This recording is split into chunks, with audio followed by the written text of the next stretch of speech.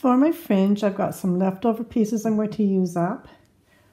I've got some Bernat baby coordinates. It's got a really pretty little sheen to it. Some basic Bernat Soft Chunky, some Bernat Softee Baby, and this is this is Brand Homespun. So what we're going to do is take some yarn and I'm going to wrap it around a 13-inch piece of cardboard. If you want your fringe longer, then cut a longer piece. If you want your fringe shorter, then of course cut it shorter. I'll be cutting my strands through the middle, so I'm just going to bring my first strand to the middle and we'll just wrap this. So one,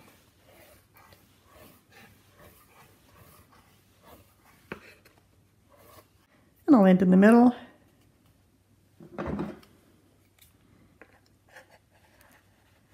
And cut through the middle.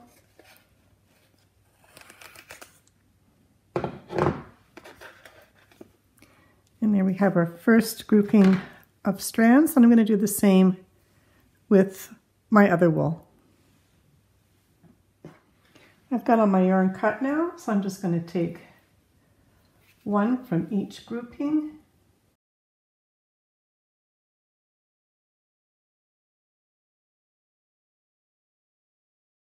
And I'll just come in and even up all my ends so they're the same length approximately. And then we'll fold them in half. Find your middle point. I'm going to lift the shed stick, and that's just going to make it easier to get into our strands. So that was the first two where I've added my first one. We'll take the next grouping. It's 2 strands of yarn in each section, but I'm going to go over 2 of them. So we're going over 2. Then we're going to bring the right side into the middle and grab it with your finger. Bring this side over into the middle and grab it with your finger again. Pull them through, lift up to tighten, and pull them down.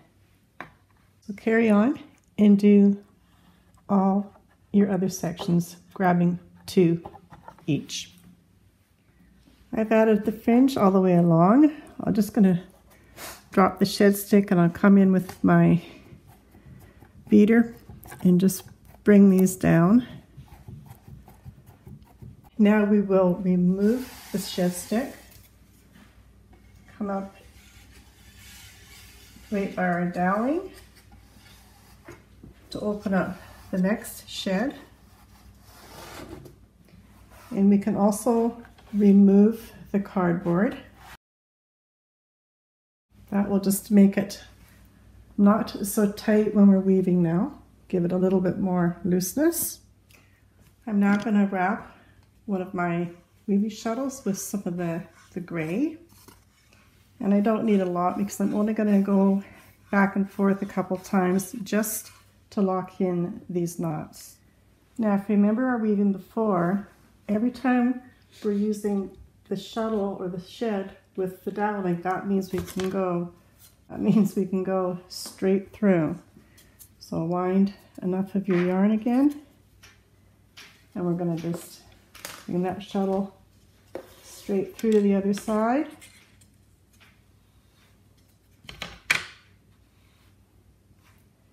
And leave a bit of a tail on this end, and just a bit of an arc. And the same as before, make your little bounds and then come back and beat it down. And just to tie in our end there, again, thread your needle. This one is under, so I'm going to go over and under, over and under. And just enough to bring that through, lift up your loom, pull that through just to lock it in place and bring it to the back. And now we'll have to take our shed out and again, and then we're going to come back. This is on the top, so we know we have to go down on the first 2 and then up and down, up and down, and down and continue across the whole way.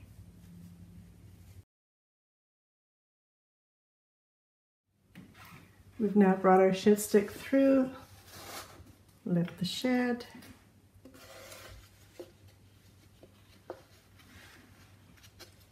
bring it through, holding onto the side, arch it down, drop your shed, make the mounds, and bead it down. Now we've secured our knots. Now we're going to come back and make one more row in between these ones and add more knots. This time I'm going to make my strands with the line Brand Homespun. So I'm going to put 2 strands this time just to come up on top, and I'm going to make them shorter. So I'm going to use my 10-inch board. So I'll just wrap this lots of times, and then we'll cut up our strands and we'll add our next Rya knots.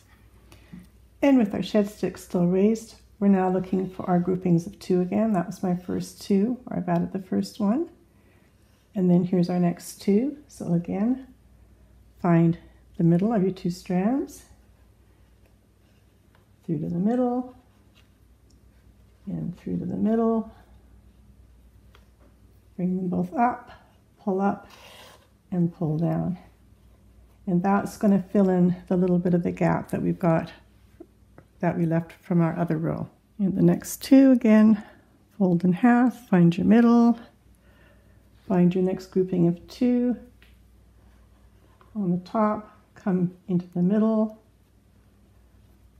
bring this one into the middle, bring them both through, pull up and pull down, and continue across. And drop your shed and come in and just beat that last row down. It's all together.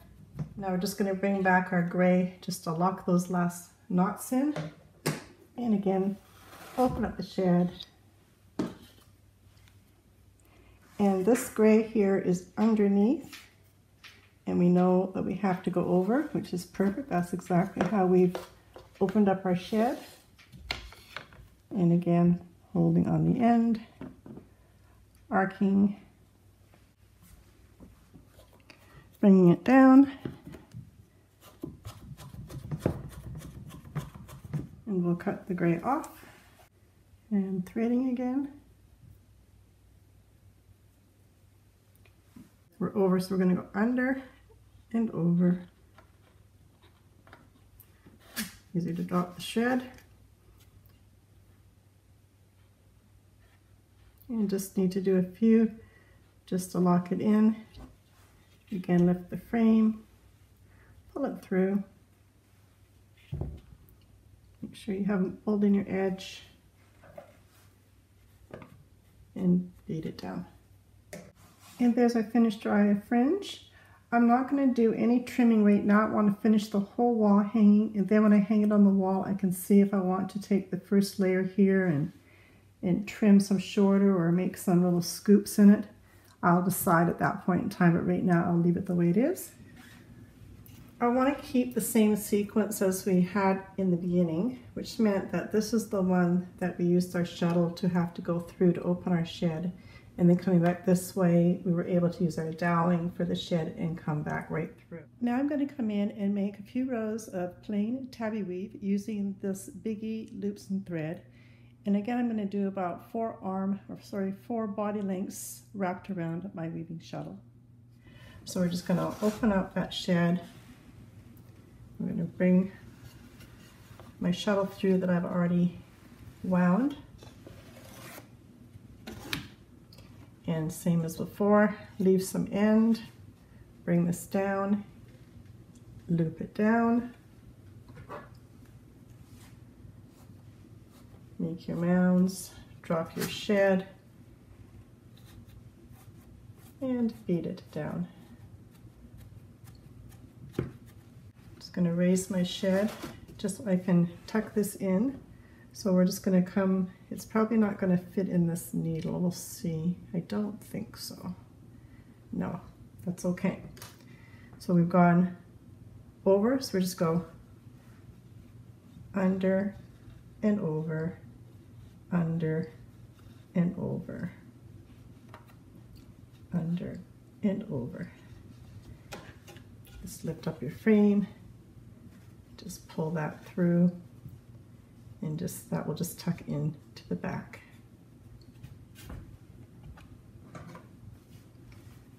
And you can bring back that shed and just tuck that back in. All right, so now we're gonna pull out the shed, bring it up to the doweling. So that will create our second shed. Open it up, and then we're ready to come back the other way.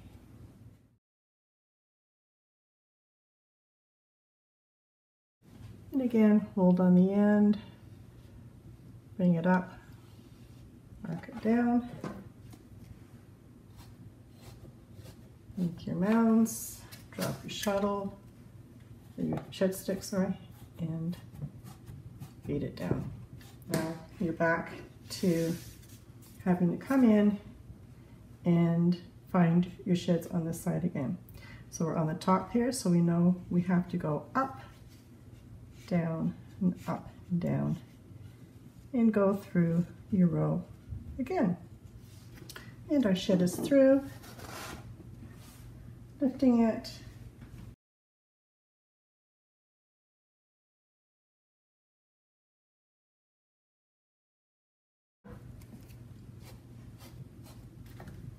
grab your shed,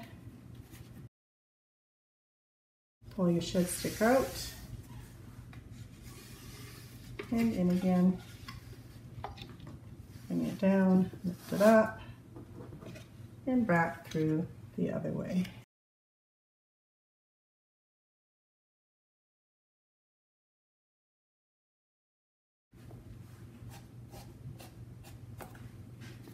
Out the shed.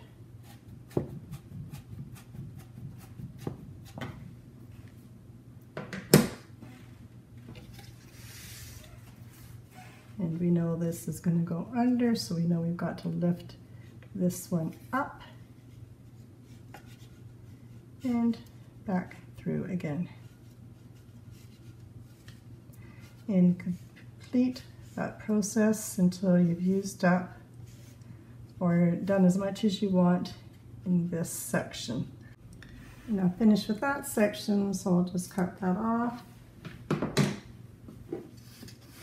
Here's my shed. This is going over, so I'm going to go under and over, under, over.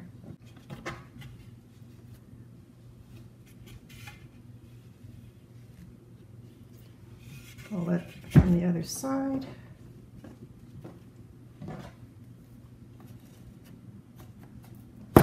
And tuck that in.